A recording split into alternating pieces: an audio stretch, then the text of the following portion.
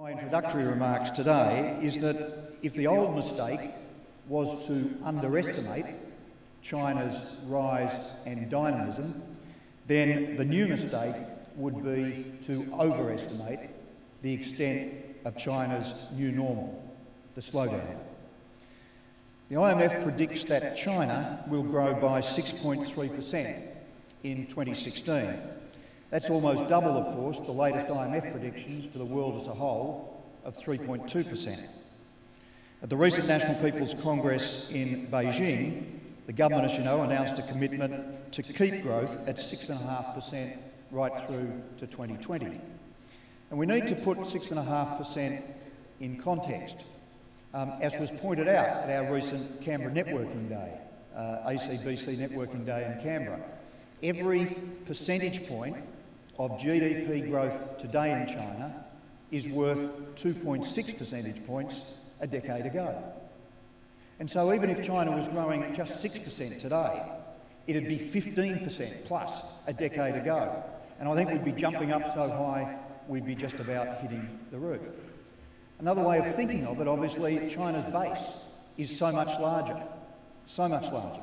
6.5% today off an economic base of US $11 trillion is about $700 billion of new global economic growth.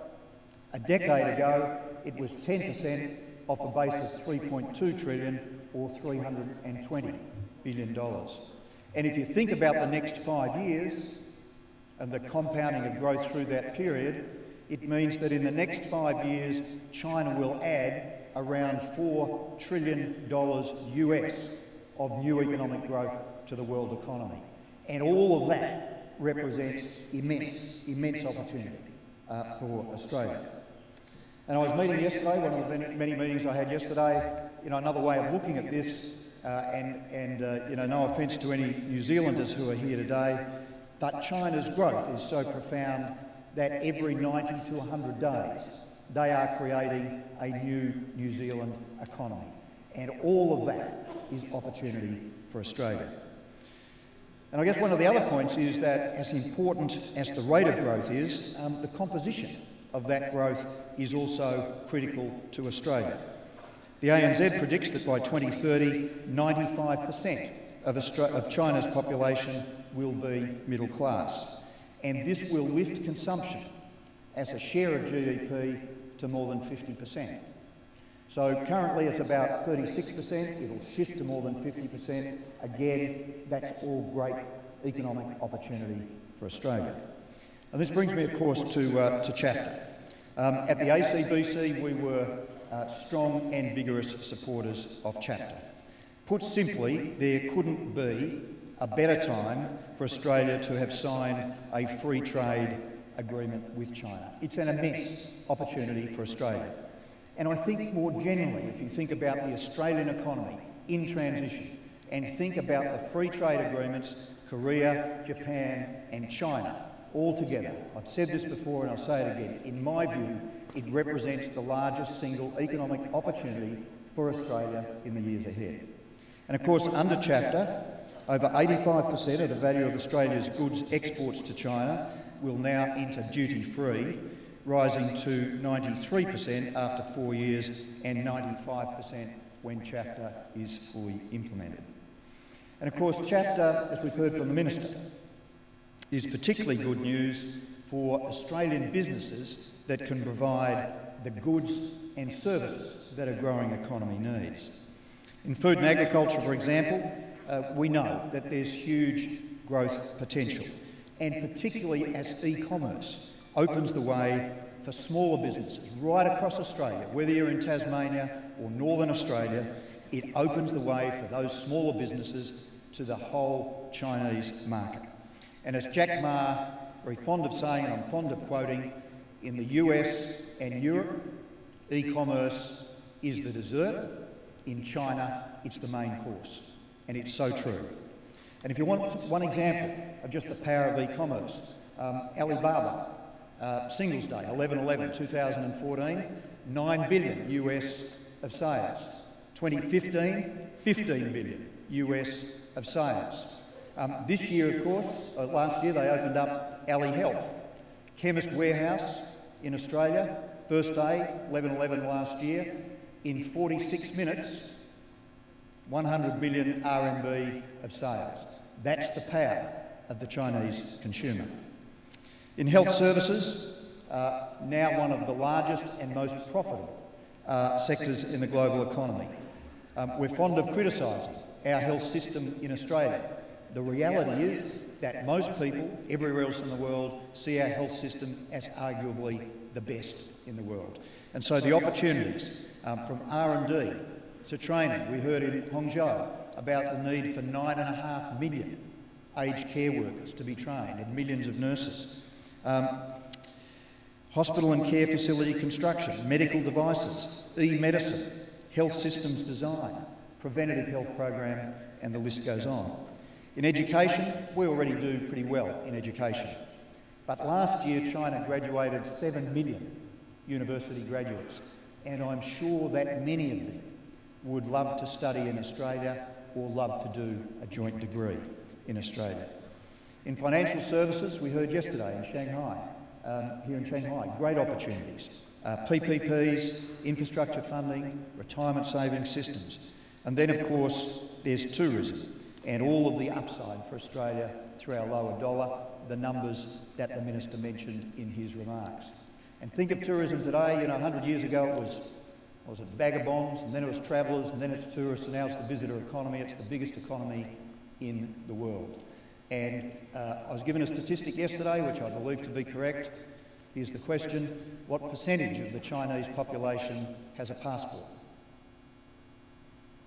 And the answer is somewhere between 6 and 10%.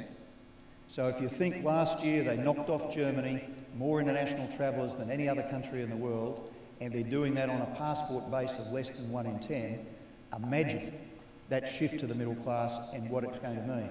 And the challenge for us in Australia will be, as the Minister said, are we good enough to provide the product and the services and the quality that the Chinese consumer will demand? Just to finish up before I move to Jing, in all of these areas, brand Australia is highly recognised in China. And yet, as we all know, much more is required to capitalise on these opportunities. And the ACBC is very proud, in partnership with the AusChams, to play a role in promoting more trade and investment with China. We know the economy is rebalancing, and one of the things the ACBC is doing in partnership with Shine Wing, we've commissioned the Monash Business School's Centre for Financial Studies to explore exactly what this rebalancing will mean for the future of the Australian economy. So not a backward look, but a forward look in terms of what it will mean. The report will be released in a couple of months' time, but several of the key conclusions are clear. And the biggest one is that China will become much more significant to the Australian economy in the years ahead.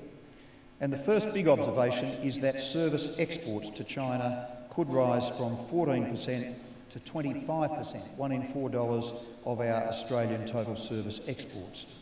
Education exports could rise to 40% of the total, tourism to between 30 and 40%, and financial services to 25%. And yet, as we know, less than 10% of businesses in Australia currently do trade with China. So obviously that has to change. We need to raise the profile of the opportunities available for Australia and China, and that's what AWIC does. Finance can also be an issue for exporters. In this area, ACBC is working in partnership with AWIC to help businesses overcome these challenges, and AWIC is here today. Business opportunities for China will be further enhanced as Australian businesses take the important step of adopting the RMB for trading and investing. Australian companies have been slow to adopt the RMB. Many don't have the knowledge to do so.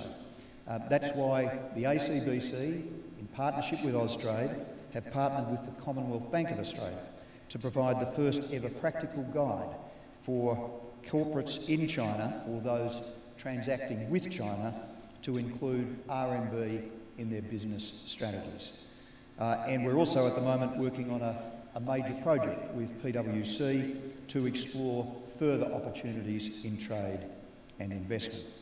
So we're working, obviously, with government, with Austrade, with all of those partners and with you as businesses to get the message out that the economic and social changes underway in China mean immense new opportunities for our nation.